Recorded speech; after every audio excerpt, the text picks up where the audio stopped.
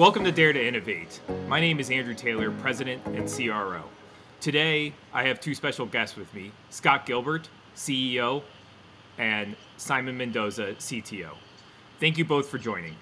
On this episode of Dare to Innovate, we're going to be talking about shadow IT. So let's dive right in. So Simon, one of the things that we always talk about is what is shadow IT? How would you define it as a CTO and someone that's been in the IT industry for decades? Sure. So shadow IT really describes any sort of IT system or solution. So that's software or hardware that's used inside an organization, but without explicit approval or oversight of a central IT function. And so because it's without that oversight, it's difficult to see and manage. So it lives in the shadows, hence shadow IT. It could be hardware, so a device like a mobile phone, or SaaS applications increasingly, or even a whole set of infrastructure and platform services, which are typically put up to solve some sort of business problem. And the problem is these are often put on like corporate credit cards or other ways of purchasing that are not through the regular software purchasing protocols. And so they sort of slip below the radar. And they become very difficult to see and manage. And some of the issues really stem from that. So very, very interesting, Simon. So Scott, why are we talking about shadow IT? Why did it come about? Well, look, I think whoever named shadow IT clearly was an IT administrator, someone, and they picked a name that made it sound extremely nefarious and dark and bad. And it's not always a bad thing. Shadow IT comes out of necessity. It means someone found a tool, a device, in a lot of cases, that made doing their job easier. And so that entrepreneurial spirit is not always a bad thing.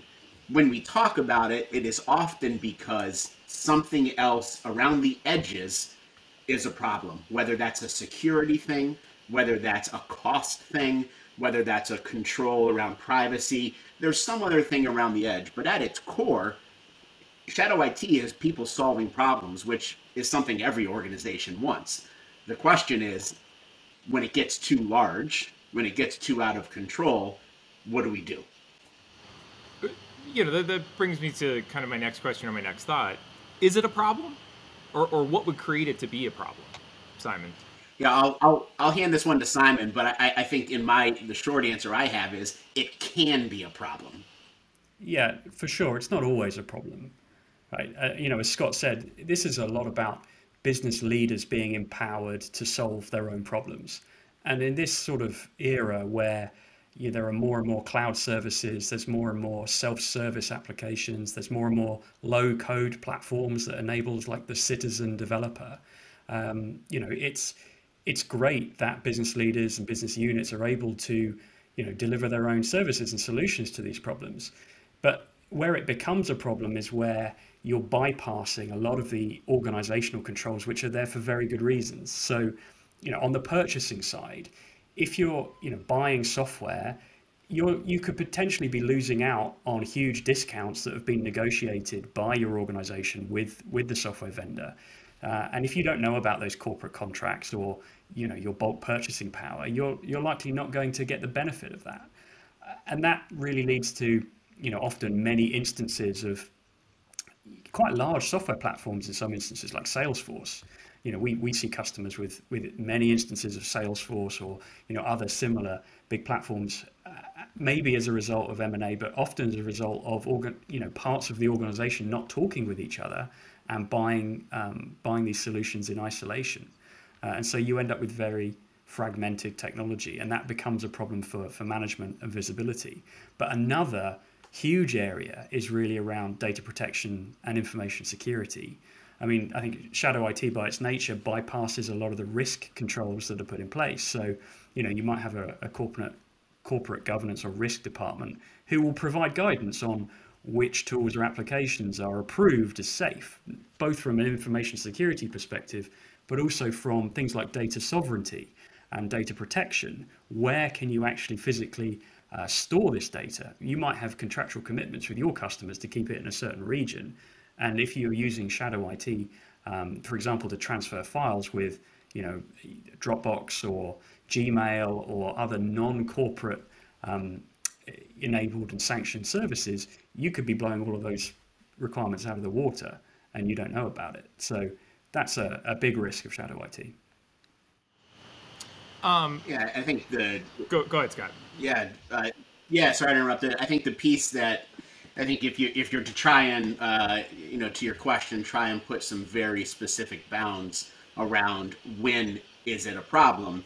I think it's a problem when it remains in the shadows for too long, right? If it comes out of the shadows and then starts to get incorporated into those corporate structures that Simon just spoke of, then shadow IT becomes a good thing, right? Because you went out, someone found there were, a new solution, ingenuity, entrepreneurial spirit. They got it working, maybe, and then they had it incorporated into the larger IT governance that provides all the things that Simon just mentioned around risk, data privacy, residency, all of those aspects.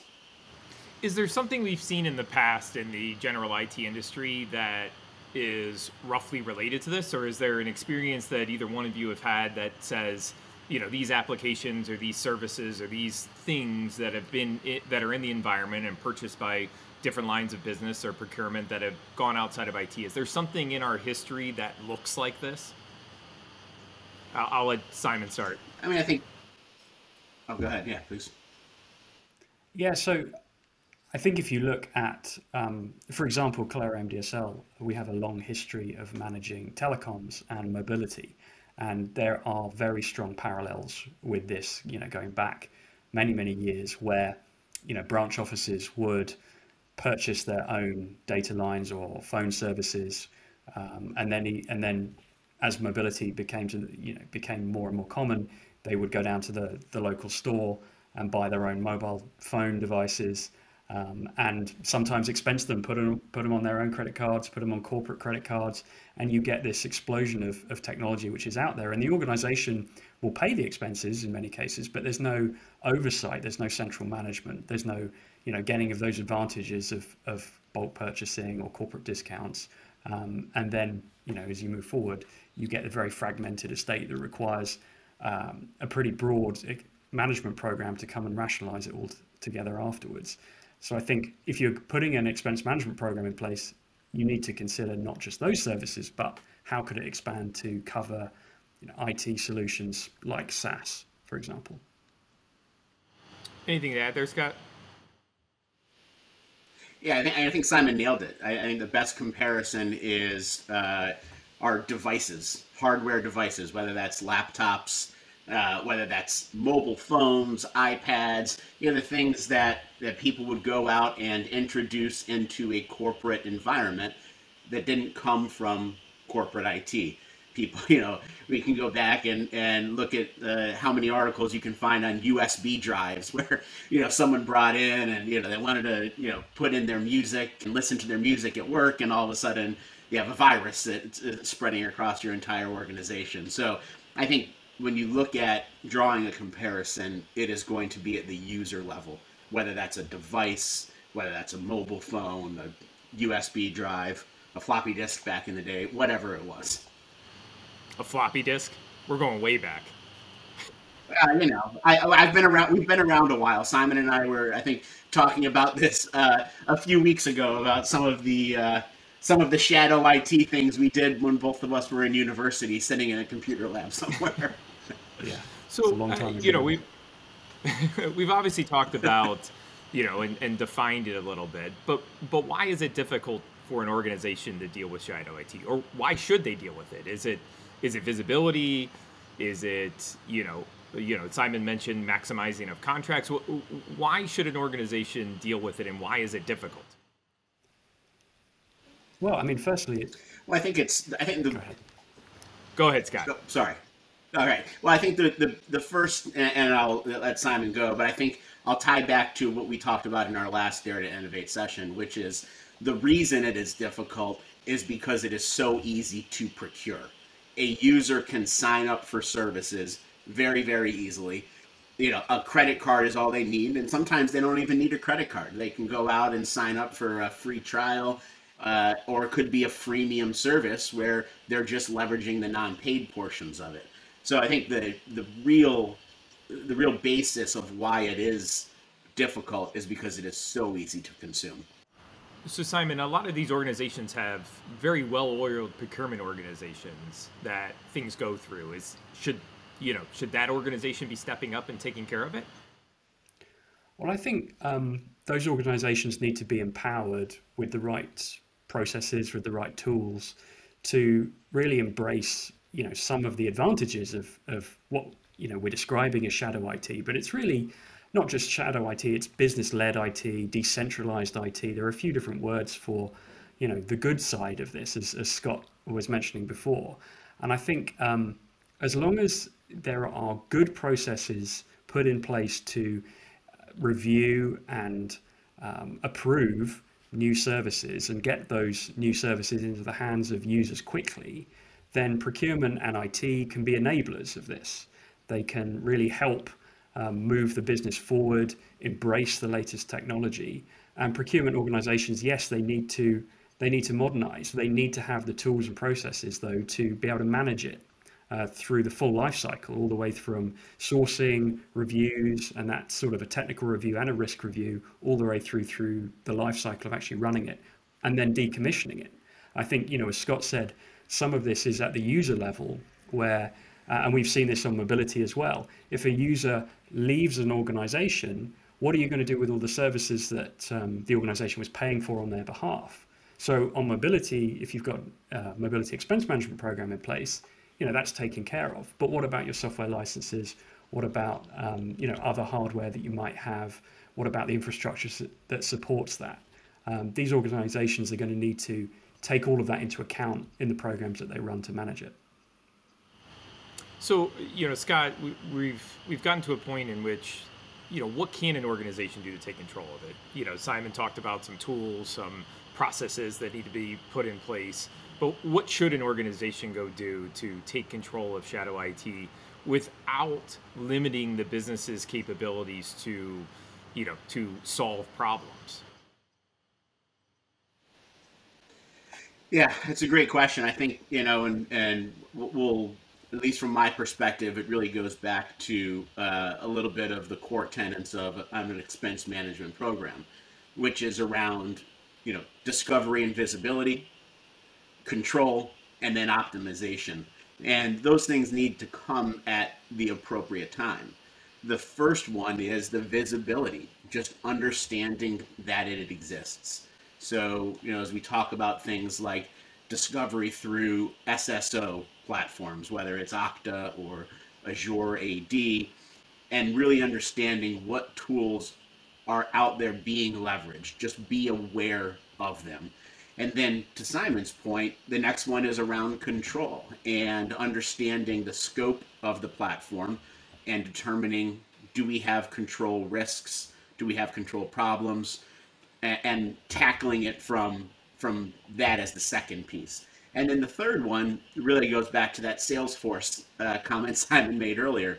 And, I was having a conversation with a consultant, we talked about this last time, they found 7 different Salesforce contracts existed at the company because it was bought by different departments. And so that third step of optimization is then saying, hey, wait a minute, we can leverage our buying now and get a better rate because we're buying at a much larger scale than each individual department thought they were buying at. So I think if you break it down logically like that, that's the best way to control it, which is first discover and have visibility into it, then put the appropriate controls around it, whether that's around purchasing or deprovisioning, as Simon just mentioned, and then talk about, is there an optimization opportunity here?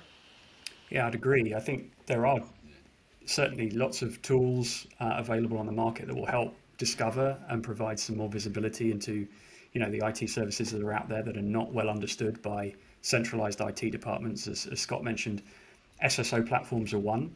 But obviously, if your application is on an SSO platform, then it must have been registered at some point. So it's not as shadowy as some shadow IT. But you can go deeper. You can look at firewall logs.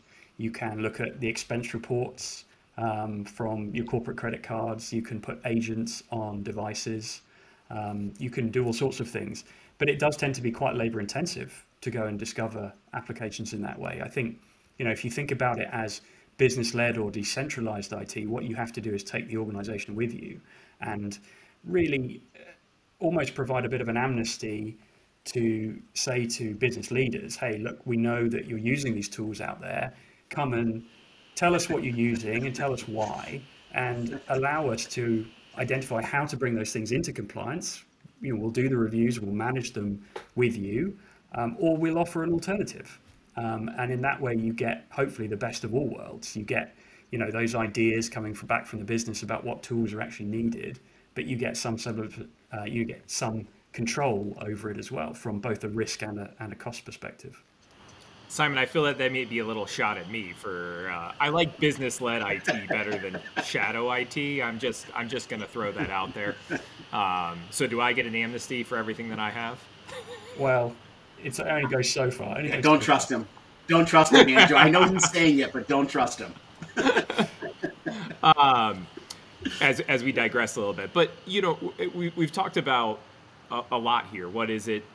How do we solve it? Why is there a problem? But what are the consequences for not addressing this? What is an organization going to feel in terms of pain that would say, I'm going to gain something by going out there and developing a process, developing, a center to go drive this, whether it's in procurement or IT or another organization. What are the consequences of doing nothing? Simon? I think that the classic answer, if you like, is around the security and risk side. If you don't know what's out there and being used, you run a huge risk as an organization of your user base, not necessarily deliberately, but actively potentially sending your data, your organization's data, outside of the bounds that you would consider to be safe and approved. So that's to applications which perhaps don't have the appropriate security controls around them, to regions of the world where you are, in breach of your obligations to your customers to keep data within certain regions. And in doing so, you are running the risk of things like data loss and security breaches. And we know the sort of impact on a company's image and reputation that those sorts of events have.